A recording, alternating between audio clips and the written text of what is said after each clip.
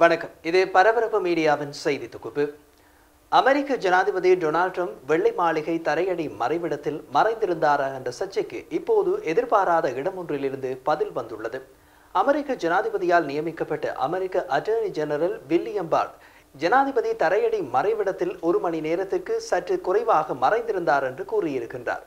தரையடி மறைவிடத்தில் நான் மறைந்து கொண்டேன் என்று கூறப்படுவது பொய்.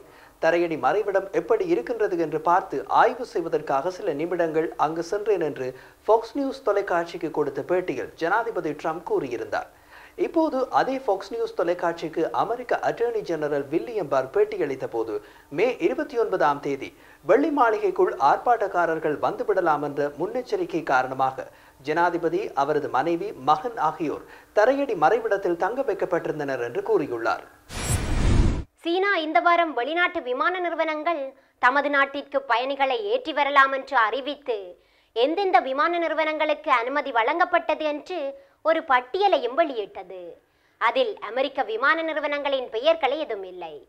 2 வாரங்களுக்கு முன் அமெரிக்க விமான நிறுவனங்களுக்கு சீனா செல்ல அனுமதி வழங்காத காரணத்தால் அனைத்து சீன விமான நிறுவனங்களும் அமெரிக்கா செல்ல தடை என்று அமெரிக்க சிவில் விமானத்துறை அறிவித்தது.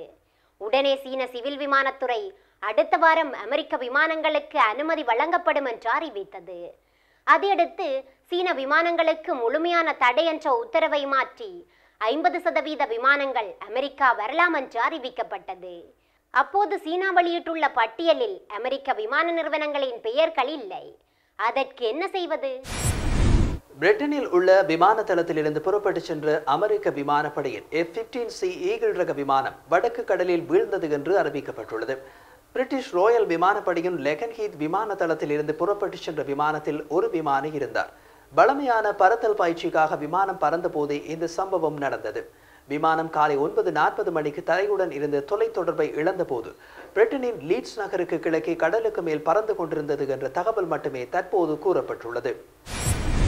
பாகிஸ்தான் தலைநகர் இஸ்லாமாபாத்தில் உள்ள இந்திய தூதரகத்தில் பணிபுரிந்த அதிகாரிகளை காணவில்லை என்று காவல்துறையிடம் புகார் கொடுக்கப்பட்ட போது அந்த இருவரும் பாகிஸ்தான் காவல்துறையின் காவலில் தான் இருந்தார்கள். இருந்த போதிலும் புகாரை வாங்கி வைத்துக் கொண்டது காவல்துறை. பாகிஸ்தான் வெளியுறவு அமைச்சின் செய்தி தொடர்பாளர் ஆயிஷா ஃபரூக்கியிடம் செய்தியாளர் ஒருவர் இந்திய தூதரக அதிகாரிகளை காணவில்லையா என்று கேட்டபோது அது பற்றி விசாரித்துவிட்டு தான் கூற வேண்டும் என்றார். அவர் விசாரித்தாரா தெரியவில்லை. அவரிடமிருந்து தகவல் ஏதும் இல்லை. அதன்பின் பாகிஸ்தான் காவல்துறை தமது காவலில் 2 இந்திய ராஜதந்திரிகள் உள்ளார்கள், அவர்கள் மீது குற்றப்பத்திரிகை தாக்கல் செய்ய போகின்றோம் என்று தெரிவித்தது. சரி, குற்றப்பத்திரிகை தாக்கல் செய்யக்கூடிய குற்றம் என்ன? வீதியில் வேகமாக வாகனத்தை செலுத்தி சென்று யார் மீதோ மோதிவிட்டார்களாம். இருவரும் ஒரே வாகனத்தில் சென்றார்களா, 2 வாகனங்களில் சென்றார்களா என்று தெரியவில்லை. அதன்பின் பாகிஸ்தான் காவல்துறையிடம் ராஜதந்திர பாதுகாப்பு என்ற ஒரு விஷயம் இருப்பதாக யாரோ கூறிவிட்டார்கள் போல் இருக்கின்றது. உடனே தூதரக அதிகாரிகளையும் விடுவித்து இந்திய தூதரகத்திடம் ஒப்படைத்து விட்டார்கள் காவல்துறையினர்.